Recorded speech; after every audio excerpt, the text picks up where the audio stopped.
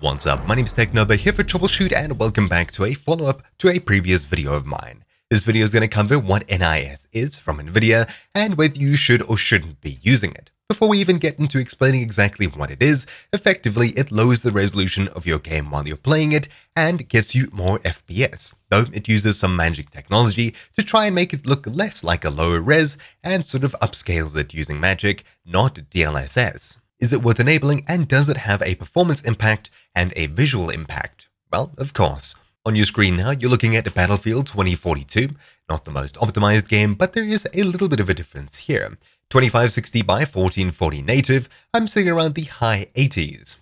However, when I enable NIS and crank it down to 1080p, rendering at a lower resolution in-game, and it's being scaled up by my graphics card, I'm sitting at the low to mid 90 FPSs, which is somewhat of an improvement, though of course this isn't at all the best game engine to be going off of for any kind of change. Then CSGO, a predominantly CPU limited game, also had some kind of an impact surprisingly. At 1440p native for me, I got an average frame rate of 249 FPS using Uletical's benchmark.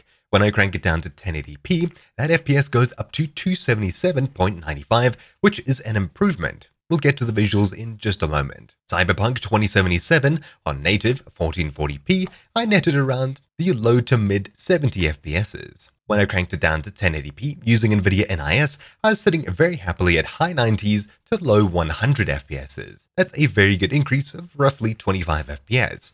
Then when I cranked ray tracing all the way up to Ultra on my Nvidia 3080 Ti, I dropped to 60 FPS on 1440p native. But when I cranked it down to 1080p, still using RT Ultra, I went all the way up to 75-ish FPS and sat around there, mid to low 70s. Which isn't too bad, there's definitely an improvement here. Then as for Dirt 5, at 1440p native, I was sitting at the low 100s to 110-ish FPS mark. When I cranked it down to 1080p, however, that surprisingly stayed right about the same place. I couldn't let the benchmark run to completion as it just never seemed to finish. The highest I seemed to get was around 115-ish FPS on native and all the way up to 120, maybe 130 FPS on NIS at 1080p.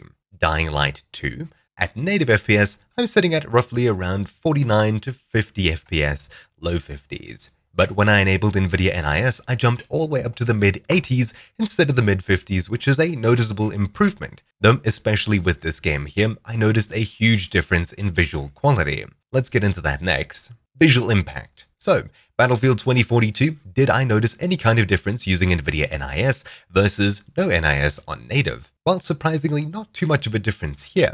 Aliasing was slightly more noticeable, and things were slightly blurrier in the distance, but other than that, things seemed pretty well optimized. CSGO, however, had an absolutely huge change. When I was playing using Nvidia NIS, aliased corners and lines were so much more obvious, they were much more flashy.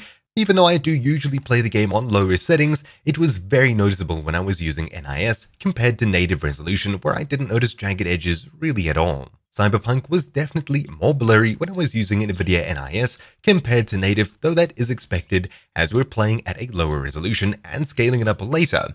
However, I'm not too sure if it comes through in the video. When I was looking around bright lights like traffic lights and things like that, and I turned around slowly, there was a noticeable amount of ghosting left behind the actual bright light sources, though I'm not entirely sure if that was my monitor or Nvidia NIS working its, well, magic. Then, as for Dirt 5, there was barely any noticeable difference other than an even blur that was applied to everything across the image. Playing at 2K native, things looked pretty crispy, and when I was playing at 1080p using Nvidia NIS, everything was evenly blurry. I would assume you can easily fix this by tweaking the sharpness setting in your Nvidia control panel or GeForce experience. Finally, Dying Light 2. This had the biggest difference out of everything, and I would not bother playing this game using Nvidia NIS, though the resolution is a little bit lower at 1600 by 900 compared to my other test where it was ran at 1080p, simply because the game didn't have 1080p as an option for me.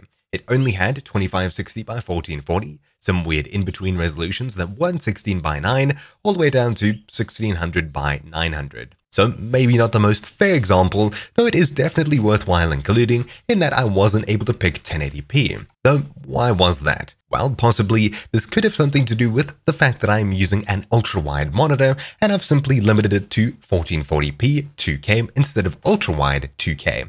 3440 by 1440. Why is that? Well, put simply, Nvidia NIS does not work at all with ultra-wide monitors, and in fact it may even hinder your performance if you decide to use it, simply because you're going to be rendering a 16:9 image, then scaling it up to be the correct resolution from, say, 1080p to 2K, and then on top of that your graphics card will do further scaling to scale it to stretch across your monitor, as it needs to stretch to take up all the resolution. Unlike normally where you can play with black bars, as soon as you play with Nvidia NIS, everything on your screen is stretched to match your screen's resolution, no matter what you do. That does mean you can use rather funky resolutions in games and they'll always be stretched, but if you're someone who likes playing with even characters instead of them being short and fat, stretched out on ultra-wide, then well, Nvidia NIS is not for you, at least in its current state. Ultra-wide is not supported at all. On top of that, my monitor is 3440 by 1440 at 165Hz or 144,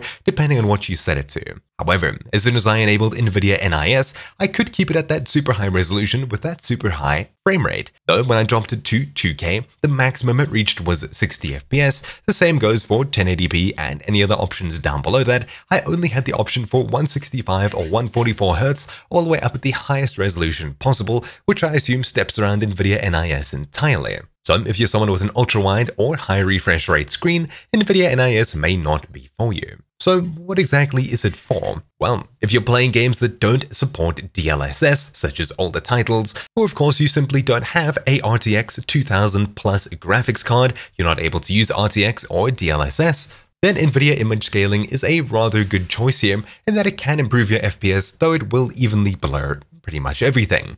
That's what the sharpening setting is for. If you find that a 20 to 30% performance boost is something you absolutely need, and you're willing to sacrifice quite a lot of visual quality in most games, well, Nvidia NIS is something you can play around with. Of course, you don't have to step down all the way, losing a third of your resolution from, say, 2K to 1080p, but you could simply step down 1 or 2 steps where it doesn't make a noticeable visual change, but there is a noticeable FPS change. I can't think of any examples off the top of my head, but let's say you could drop from 2560 to just, say, 2200 or 2000. There wouldn't be too much of a difference, and it wouldn't be a stretch to ask your GPU to upscale it while keeping things looking rather crispy, though you will definitely notice an image change. So, Nvidia NIS, would I use it? Personally, no. I have an overpowered PC, a 3080 Ti, a Ryzen 3900X CPU, which is more than powerful enough to tackle pretty much anything that I throw at it, especially now because I upgraded my graphics card from a 1080 Ti.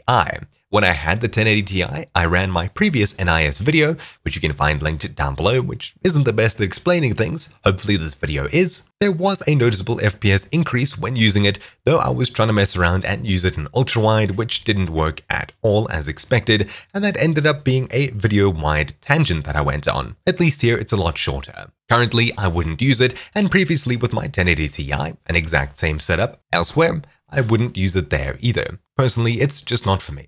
Now that I have an Nvidia 3080 Ti, which is more than the 2000 required, I can easily use DLSS in most games, and in my opinion, it gives it a much better look than any sort of non-AI upscaling or downscaling, so I would avoid this feature pretty much completely. That being said, is it a waste? Not entirely. It's good that Nvidia are diving into other things like this, especially because AMD has something called AMD FSR, which is somewhat similar. It doesn't use AI to upscale as far as I understand, but AMD Fidelity FX can get you a couple extra FPS and make your game look not too much worse than this over here.